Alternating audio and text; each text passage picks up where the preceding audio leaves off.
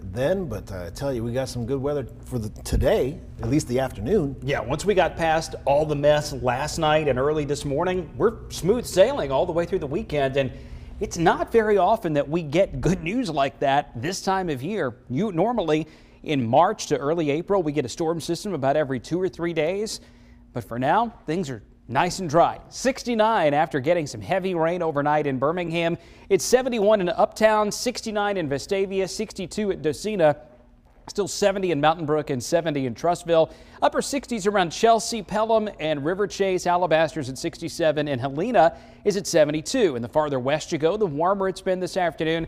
The farther northeast you go, the longer it's taken for the clouds to get out of the way. And it's not quite as warm in Center and Gadsden and Anniston it is points to the west. And the rain, it's on the way out. There's still a few light showers in far southeastern Coosa County, but that is going to be it until we get to next Tuesday. So we've got a good long stretch of dry weather and relatively warm weather as well. If you need to do something outdoors, the next few days are going to give you a pretty good opportunity for that. Here's how much rain we've had. All the red here corresponds to about 2 to 3 inches of rain, mainly west of I-65. So you draw that line from about Cullman to Hueytown down to Union Grove westward, well over an inch of rain.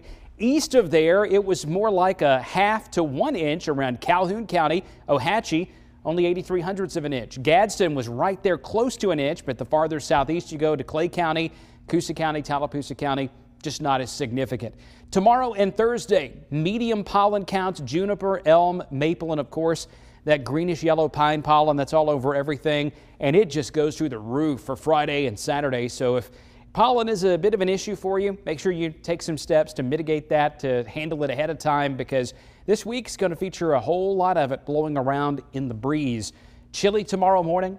Nice tomorrow afternoon, but still a little cooler than normal for this time of year. High temperatures in the upper 60s. And even though Birmingham's in the upper 40s, it's likely to be colder than that at Glencoe and Garden City, Double Springs and Guin tomorrow morning. And then tomorrow afternoon, 70s closer to the south toward Rockford and Verbena, Millbrook. From Garden City up to Double Springs, we'll be hard-pressed to get much above 65 on Wednesday. Good Friday looks nice. Easter Sunday, a little chilly early in the morning. Sunrise services would likely be in the low 50s with a mostly sunny sky, and then into the afternoon, we're going to top out around 79 degrees. Warm on Monday, and then some more storms hit on Tuesday. Brittany? All right.